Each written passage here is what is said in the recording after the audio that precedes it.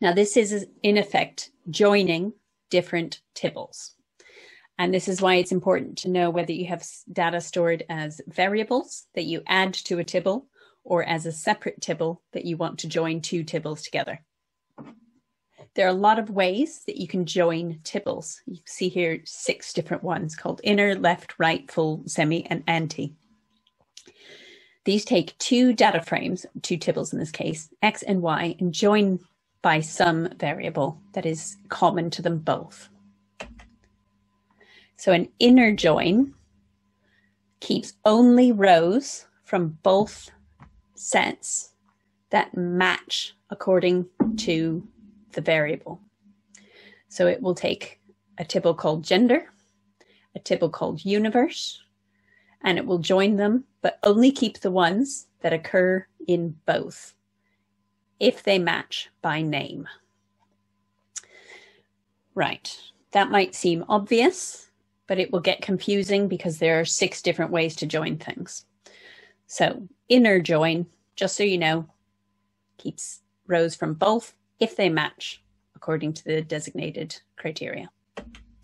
Now left join keeps all of the first data set that you list here. That's why it's called left, because it's the leftmost of these 2 options, and keeps the things that match according to name from the second.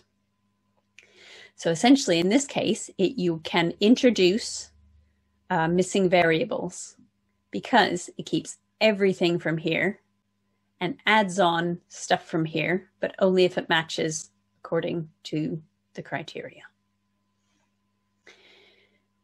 Right, now right join does the same basic thing, but it keeps all of the second and adds information from the first only when there's a match. So again, this will introduce missing variables, but they will be in a different place. A full join is all of the first and all of the second, matching where possible by name. This again introduces missing variables, this time in 2 different places, because they potentially each have missing variables. Only those that match have the full non-missing variable rows. Now a semi-join. Rows from the first, but only if they match the second.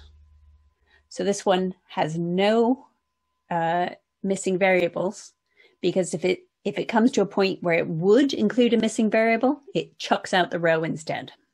So if that makes sense. An anti-join is rows from the first if there is no match in the second.